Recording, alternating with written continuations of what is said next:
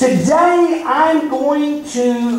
will be the starting point, if you will, for a few sermons that I will be preaching over the next couple of weeks. I've been working on some of these sermons for a few months, some of which I've started recently working on, but they're coming together so well that I've decided to put them together. We had conversation last Lord's Day about a need with the situation that had happened in Paris to discuss what the Bible has to say about the religion or the faith, if you will, that is known as Muslim Islam. And there's plenty that the Bible has to say about that, and there's plenty that it has to say about the Bible.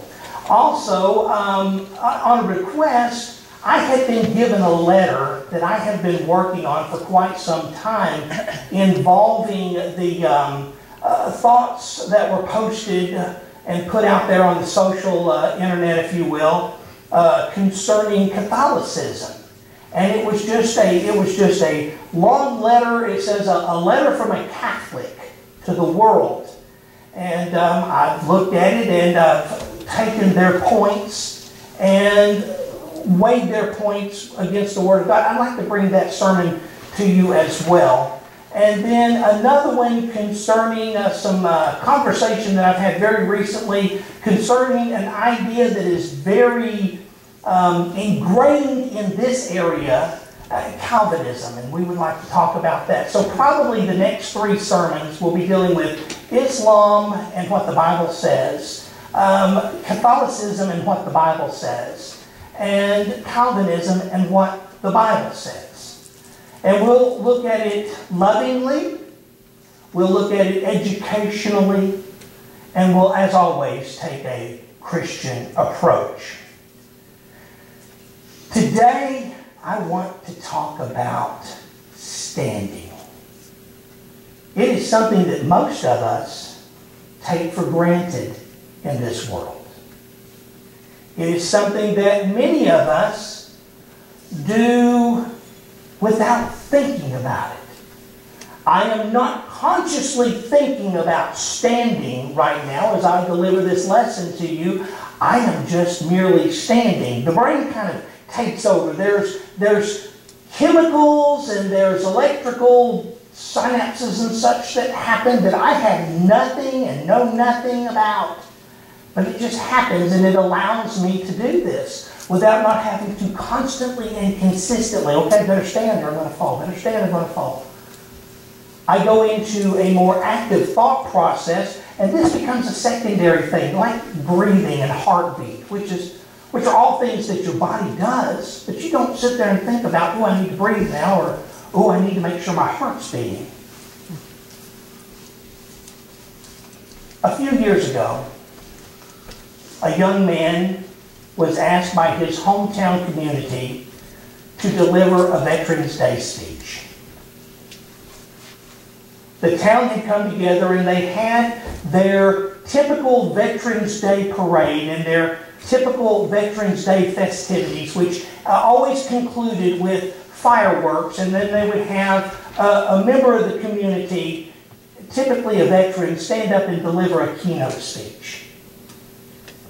The unique or interesting thing about this young man as he was selected is that he had participated in several military battles and attacks and such in Afghanistan. And he had been involved in an act of war where an improvised explosive device, which is too long to say on the TV, so we break it down to IED, detonated nearby him and his group, and he lost both of his legs in the explosion and the surgeries, and he had had several surgeries to keep everything intact and maintain things. But in the process, he had lost both of his legs. Not the use of, he had lost both of his legs. And as the festivities were drawing to a close, they came to the community center and they were asked to stand for the Pledge of Allegiance, and the group did. And this young man then came forward in his wheelchair to deliver his keynote speech. And the start of it gripped me when I heard this. He said, "I still stand for the flag in which I can no longer stand for." And that's a very interesting use of the definition of that word. Merriam-Webster defines stand as a verb to have or maintain an upright position, supported by one's feet in a vertical position, to stand. Used as a noun, it is an attitude toward a particular issue, a position taken usually in debate or argument, to take a stand. And the gentleman's opening line or opening remark was, "My attitude is still devoted toward a thing that I have given my ability to maintain an upright position in." And I love that thought.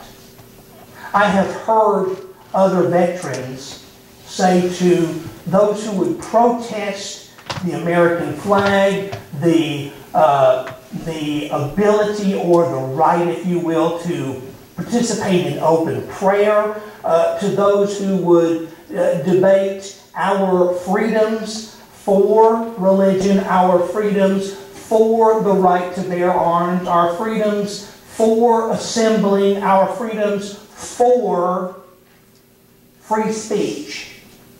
And those that enjoy their freedoms more than they allow us to have our freedoms want to take those freedoms away from us. And I heard a veteran one time say, "I will gladly go and fight and possibly die to give you the right to refuse to do that which I go and fight and possibly die for." But I want to look at it in a Christian sense. Because there is a criticism in the world today by Christians that we have handed our freedoms over to those who would take our freedoms from us, and possibly our health, our welfare, and our lives, by not choosing to stand for Christianity, by passively allowing those forces to come in and take our freedoms from us by force if necessary. And there are plenty in the world today of those who are opposed to Christian values and Christian beliefs, and those values, beliefs, and doctrine that you will find in the Almighty Word of God, or the Word of the Almighty God. They will gladly come and take those freedoms away from you by force if necessary, and sometimes they enjoy the force, because they have seen historically Christians stand for that which they can no longer stand for. People have been martyred and butchered and massacred over the millennia because they stand for the Word of Almighty God. They stand for Jesus as the Christ, the Savior of mankind. They stand for God Almighty and His omnipotence, His omniscience, and His omnipresence. And those that would be opposed would destroy their health, their welfare, and their life. And yet those that would be opposed to us still see us stand almost 2,000 years later, with what seems to be at times the entire world against us.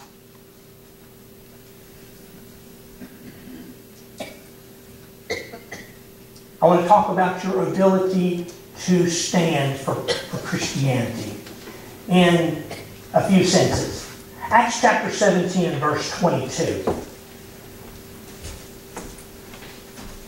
In Acts chapter 17 and verse 22, we have a very interesting situation. The Apostle Paul has made a missionary journey. This will be his second missionary journey that places him in Athens, Greece, among all of the learned philosophers of the day.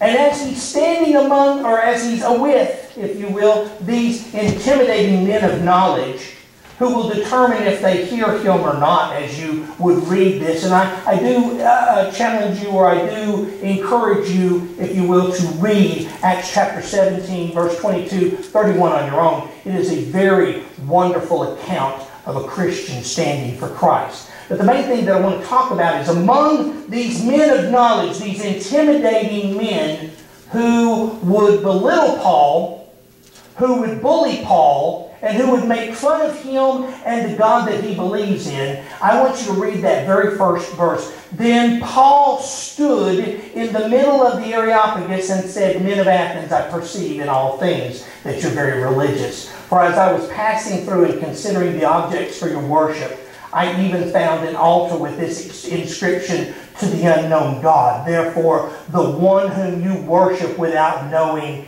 him now I proclaim to you." Paul stood on his feet, but Paul affirmed with his heart a love for the undying, living God. And through that sermon, he will preach unto them Jesus. And through that sermon, there will be those that believe that day.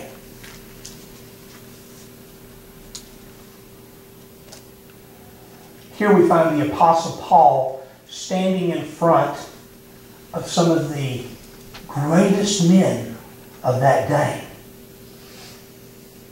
Now, he could have bent to their worldly knowledge. He could have left them alone. There was nothing pushing him up Mars Hill except his love for the gospel of Jesus Christ. There was nothing keeping him from deciding, Athens is kind of settled as it is. I'll just go a little bit south and I'll avoid Athens altogether. He did not even have to stop in the city, yet he chose so for the love of the gospel of Christ and the direction of the Holy Spirit. But he stood, nonetheless. He stood on his feet, and he stood for the truth. So a Christian stands for Christ. But more so, a Christian stands with Christ. Matthew chapter 18 and verse 20. Know this, that wherever 2 or 3 are gathered together in my name, saith the Lord, I am there in the midst of them. I am with you, saith the Lord. One of the most beautiful things that our God has told us and has promised us through the ages, I will never leave you nor forsake you.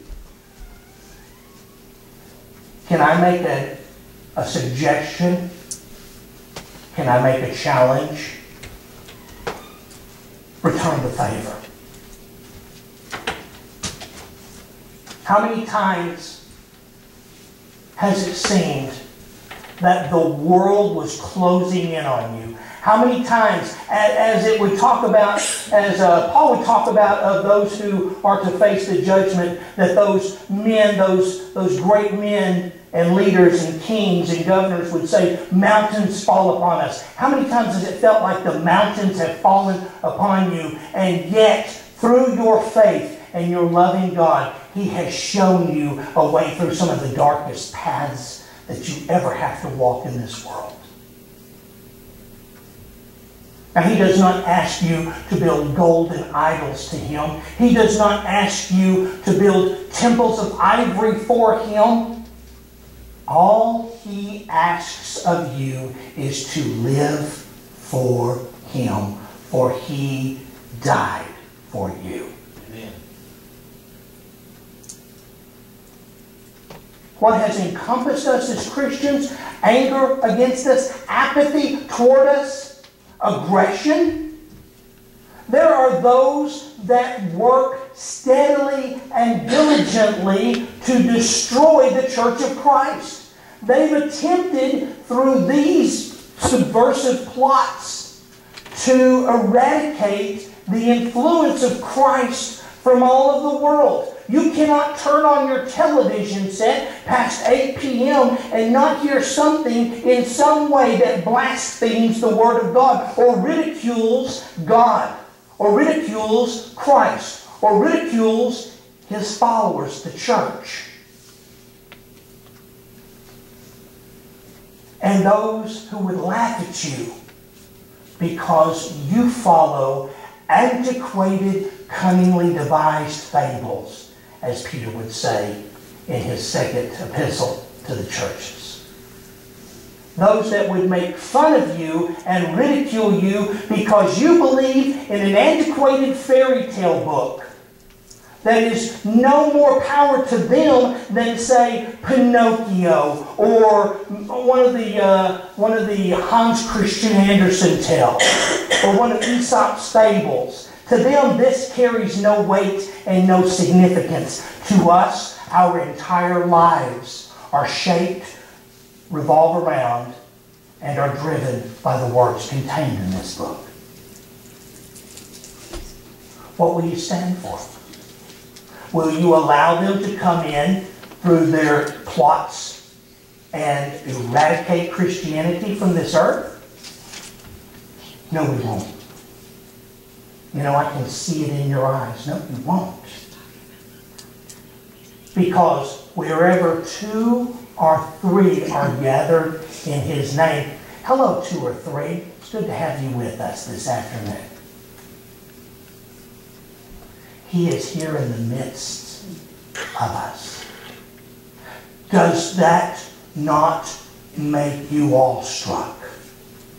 To know that we stand and our worship today is before the living God. Think about it. Take your time. Our God is not made of stone or ivory.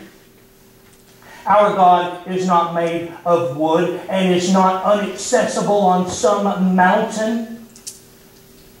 But even in the spiritual world that is so far removed from us that we cannot obtain it in the flesh, He is here with us.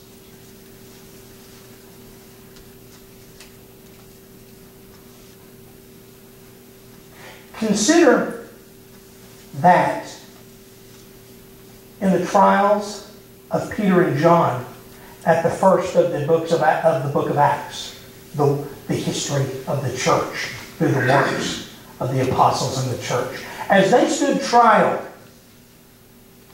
and as they were beaten on many occasions for their love and devotion to Jesus Christ, they considered it worthy to bear the marks and to suffer the shame for His name's sake. And then beautifully, they continued to preach and teach Jesus through their days in every place. A Christian stands for Christ. A Christian stands with Christ. A Christian stands for truth.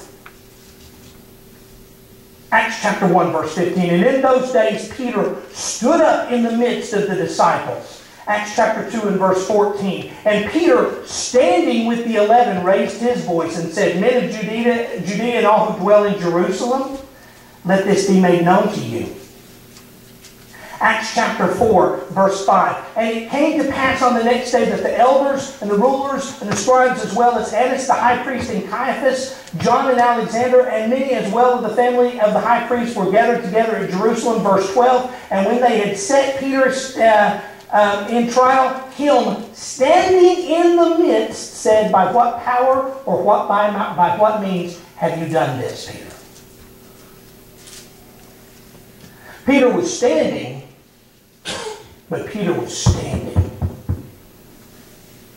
for the truth, knowing it would cost him his flesh, knowing it would cost him his credibility with that much learned society. Peter stood for the truth. And eventually, as history would record, it finally cost him his life.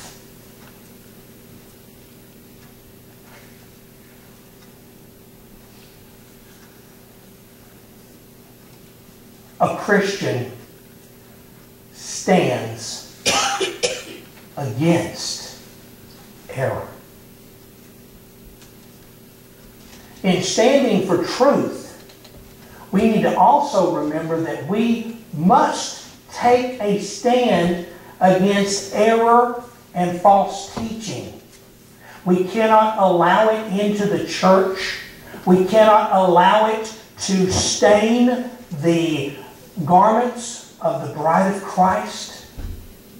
We cannot allow it to creep into the congregations, and we cannot allow it to come from the congregations. We need to consistently and constantly search the Word of God to determine what is and what isn't, and cling and hold fast to what is, and shun and reject what isn't the Word of God in truth. Several years ago, there was a country singer, and those several years are turning into several teen years. Have you realized that? Time doesn't slow down. We're not getting younger, we're getting older. And what used to be, a few years ago this fella sang, and several years ago this fella sang, and I'm thinking almost 15 years ago, somewhere in that neighborhood, this fella sang a country song, and the title of it was very well put. You have to stand for something or you'll fall for anything. And there just has to come a time, Christian, that passivity is not enough. Now, I'm not calling for a rally cry like some of those opposed to us that you go out and sacrifice your flesh. But defend the Word of God, people. Don't open the door for the devil and let him walk right on in. Keep the door locked.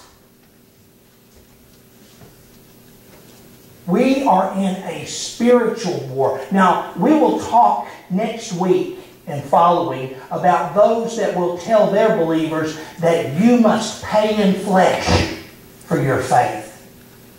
I'm not telling you to pay in flesh for your faith, although there have been thousands and scores of Christians who have for their faith over the ages.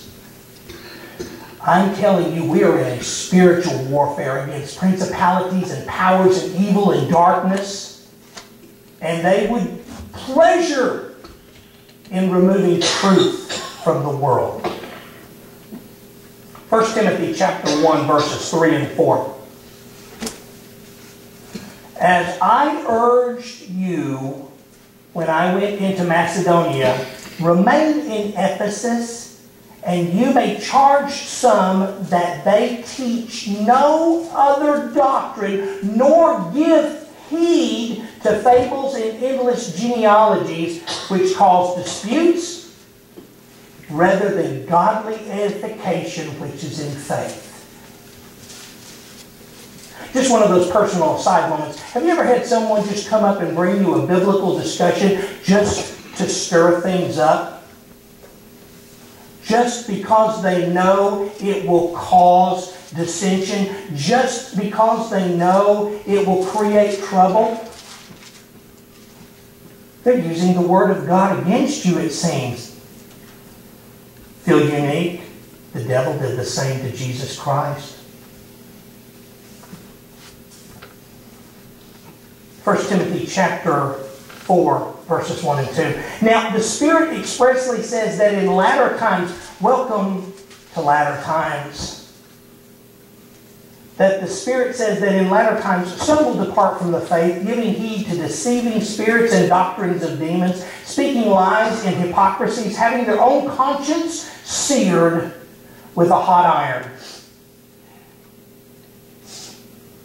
I was told just recently this week, when confronted with a sinful situation, that I didn't have an open enough mind.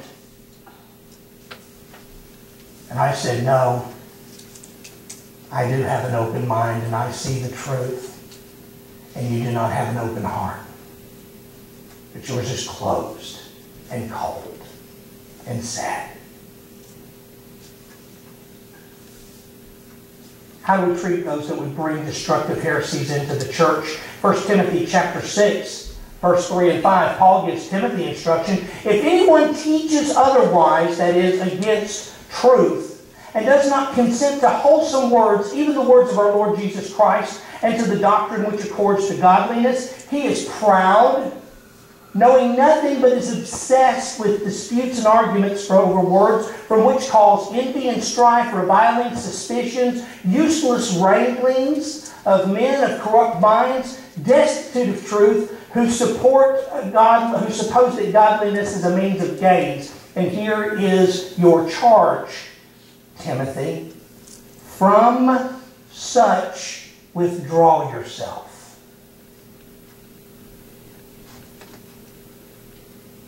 Paul gives instruction to Timothy that we as the church by application can take on how to stand against error and against false doctrine and for truth. 2 Timothy chapter 1, verse 13 and 14. Hold fast the pattern of sound words which you have heard from me, and in faith and in love from Christ Jesus.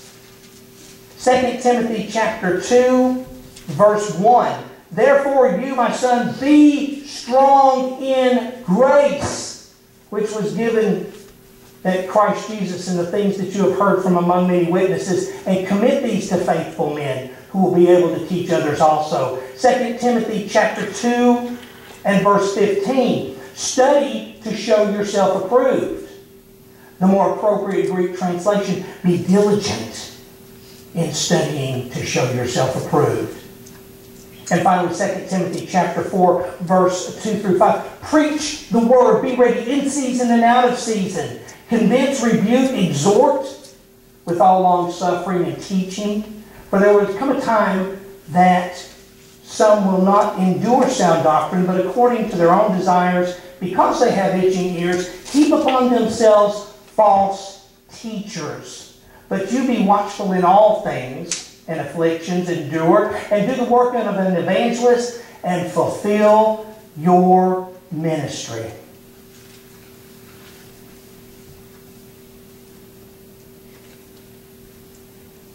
Finally, we must stand on the rock.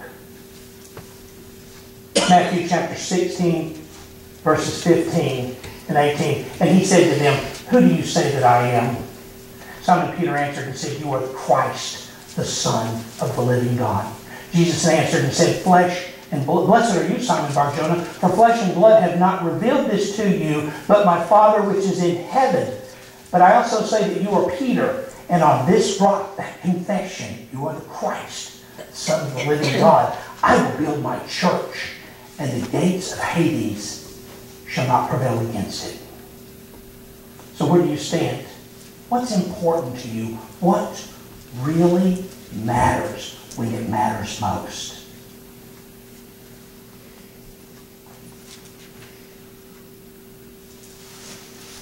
We stand in awe of the presence of Jesus the Nazarene.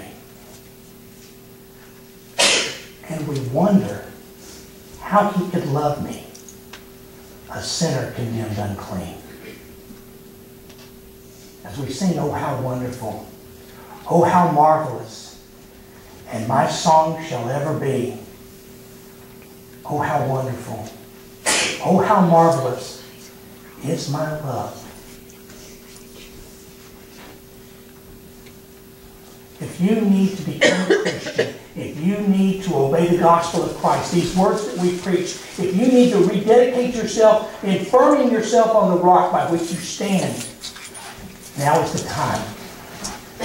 There is not a promise of the next moment. There's not a promise of the next second. Everything that you will one day stand in judgment on, where every knee shall bow and every tongue shall confess, be prepared and be ready, and by all means stand. If you have need to obey the gospel, prayers for whatever reason or need you have, by all means come forward as together we stand and sing the song of the